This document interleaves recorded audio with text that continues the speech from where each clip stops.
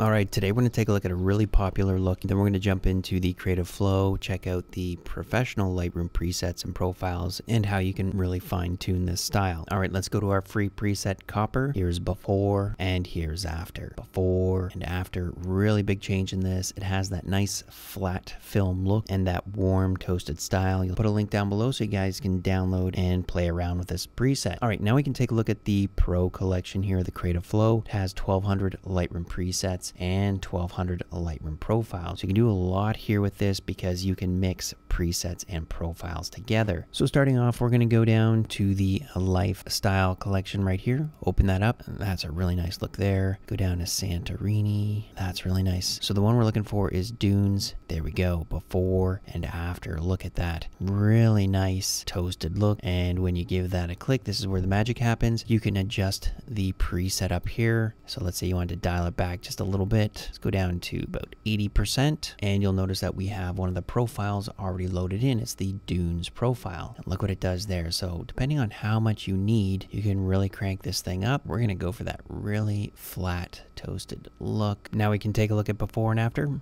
Here's before and here's after.